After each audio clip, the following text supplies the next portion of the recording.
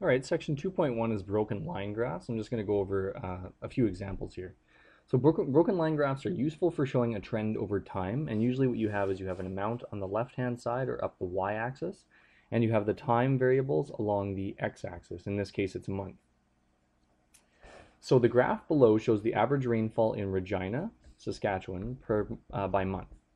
So it's got January, February, March, all the way across to December, and then it shows the values from 0 to 25 along the y-axis. And you have to really be careful. You want to check to see what each line represents. So in this case, I know that from 0 to 5, so each one's going to be 1, 2, 3, 4, 5. Each line represents 1 unit.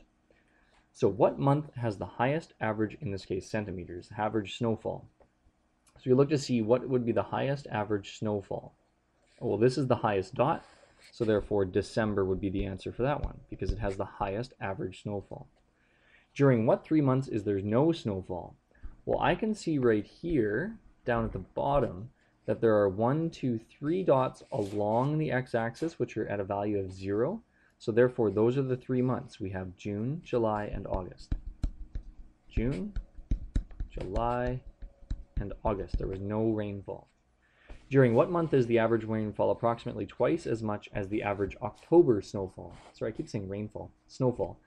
The average October snowfall is right here, which happens to be 1, 2, 3, well, there's 5, 6, 7. So we're looking at a place that has twice as much. So that's going to be equal to 14 centimeters of snow. So 14 centimeters of snow is what I'm looking for.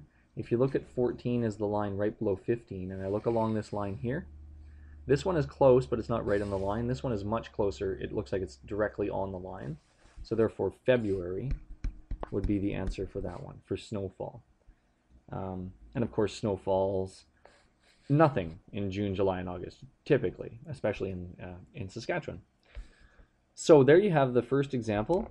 These are, again, taken right out of your workbook on page 59. So going down, the solutions are right there at the bottom. Now I want to go over this one, which is on page 60 of your workbook. You can follow along if you want. This one says, the following graph shows Tom's spending on lunches for the past week. So again, it's got days of the week, time along the bottom, and the amount of money spent along the y-axis, the vertical axis. Typically, that's always how it goes. Time always goes along the x-axis because time keeps on going and going and going. And then we have questions based on this broken line graph. So how much did he spend on lunch on Wednesday or Friday? So here's Wednesday, there's Friday. So on Wednesday, let's use different colors. Let's use purple for Friday, red for Wednesday. So red Wednesday's right there. We got 1, 2, 3. Is each one worth $1 though? Let me just check. 1, 2, 3, 4, 5, and that's 5. Good. You always should check. So he actually spent $1, 2, $3 on Wednesday. Now let's check Friday. How much did he spend on Friday? Oh, nothing, right? It's right along the x-axis there. So he didn't spend any money on Friday for lunch. Part B, on what day did he spend the most on lunch? And how much was it? And then you're supposed to give a possible reason. So this is just kind of like figuring out, well, why would he spend so much? Well, all I have to do is look to see this one here is by far the most. It's on Sunday. On Sunday, he spent approximately, well, the top line is 20, so I know it's $19. And give one possible reason why he might have spent so much in that day. You could make up any possible reason that makes sense. It's got to make sense. So maybe he took his friends out for dinner, or lunch, I mean. Took friends out. Maybe. Could be something else. Maybe he bought a more expensive lunch. Maybe he went to a more expensive restaurant. Maybe he went to a restaurant as opposed to buying groceries. There's lots of different reasons you could have. Okay, so this example 2, I want to go over it because this shows how to draw a line graph and from data given. So Jacob owns a small appliance repair company. He tracked the company's net profits over a 10-year period. He's examining the data to see if there's a trend and to decide if he can increase the salaries of his employees. Okay, so he wants to use this for his business. Here we have the year, from the year 2000 to 2009. We have the profit from $5, $15, $18, $35. So the trend is that it's actually going up. And it wants you to, first of all, graph the data. I have the data already graphed down here for me. This is again on page, what page is this? 63 in your textbook. And notice how they graphed it. I'm just going to zoom out here so we can see the difference between the graph and the chart. So there's the chart up here. Let's scroll down one more here. The dates are along the bottom, so each line is worth like 2000, 2001, 2002, 2003, and then you have the dots on those lines. But notice how they did the profit. Did they make it go up like 5, 6, 7, 8, 9? Well, they kind of did, but they only put values for every 5, 10, 15, 20, 25. Every 5 is only shown. But they did make sure that each line goes through 1, 2, 3, 4, 5. So each line is worth 1. So they did show that on the graph. But notice on the side, they only made it go up by 0, 5, 10, because otherwise it would get way too cumbersome, having way too many numbers on the side there.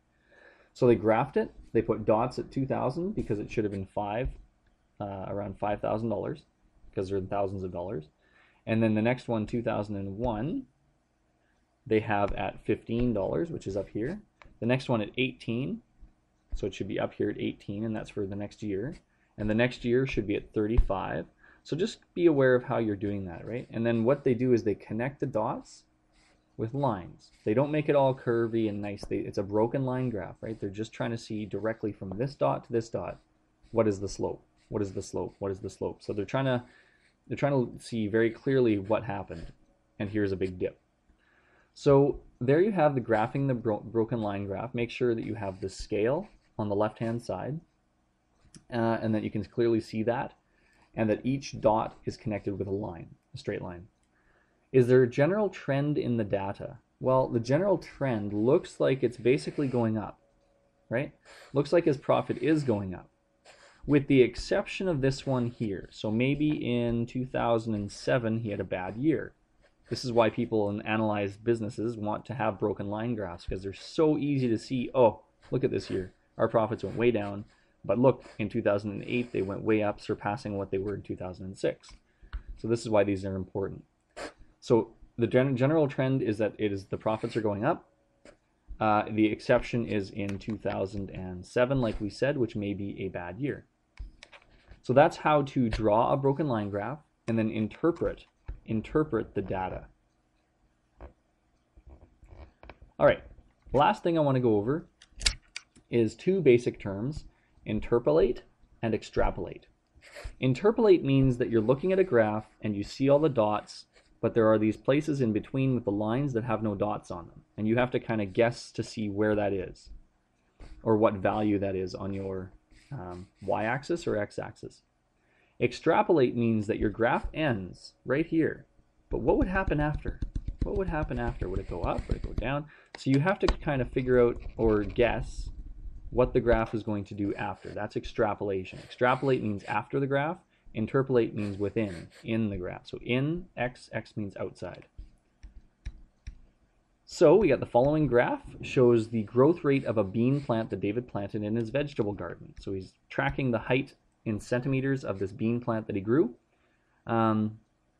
David forgot to record the height of the bean plant on week 4, right here.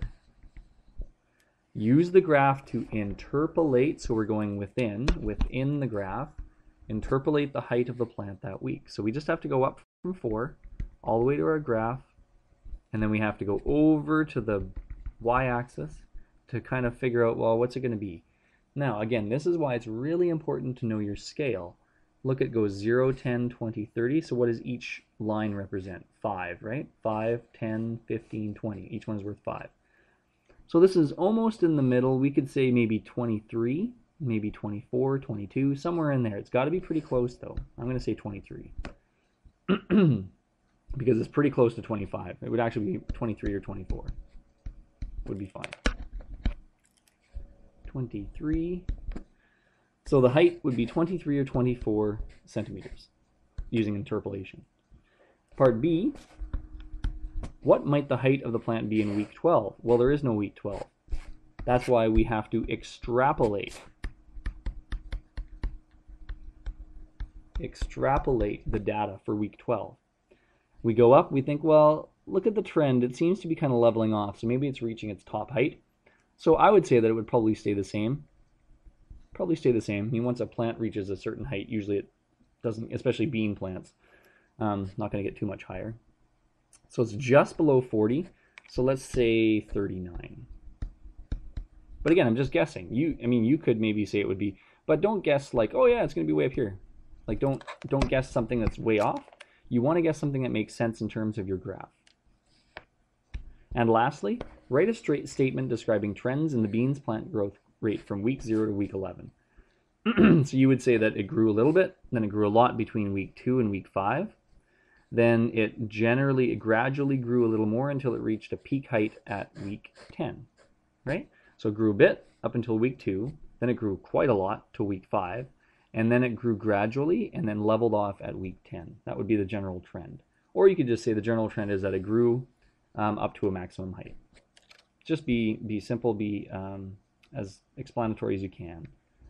So that ends off section 2.1 on broken line graphs. If you get stuck, just go back, watch any of the examples again.